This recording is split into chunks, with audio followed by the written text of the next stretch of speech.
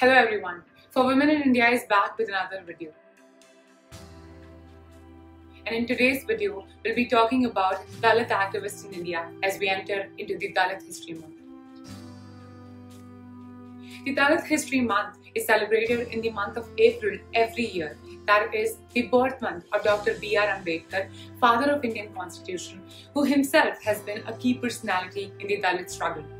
Around the country, this month is marked with lectures, seminars and art exhibitions on Dalit culture and history. In this video, we'll tell you about the Dalit women activists that you must know about, as their activism is making waves in the online as well as offline spaces for Dalits in India.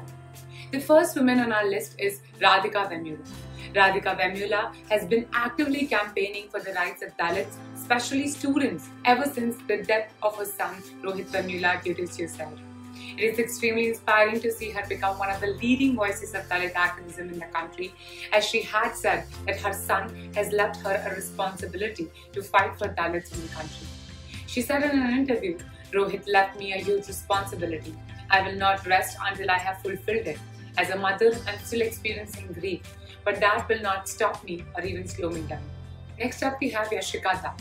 Yashica Dutt is a writer-journalist based in the United States of America, and she has been involved in Dalit activism primarily through her literary works and social media.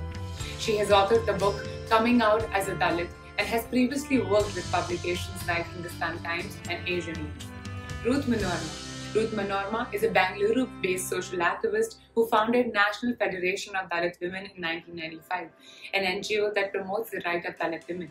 She was also awarded the prestigious Right Livelihood Award, known as Alternative Nobel Prize for Human Rights in 2006. She has been an active part of the struggle for the rights and welfare of domestic workers, unorganized sector labor, and urban slum dwellers. Next on the list, we have Beena Palikal.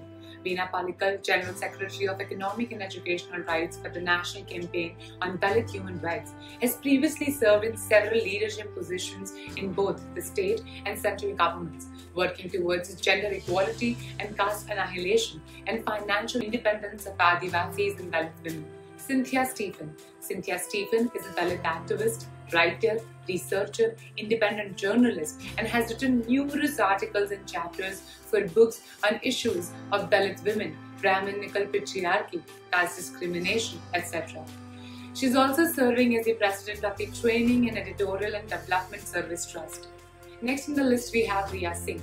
Riya Singh is a doctoral researcher at Delhi's Ambedkar University and research and advocacy officer at Dalit Women Fight, India's largest Dalit women-led collective. She has been an active part of Dalit activism in the online space as well. Last but definitely not the least, Thanmozi Soundaranjan. She's a Dalit rights activist, storyteller, songwriter, musician, and the executive director of an Ambedkarite organization called Equality Labs, based in the United States of America. Through her work, she voices the issues and aspirations of the marginalized communities. This list is of course not exhaustive. Please tell us about more Dalit women activists in the comment sections. It goes without saying that Dalit activism exists and is going strong because of such strong men and women who continue to raise their voice, come what may.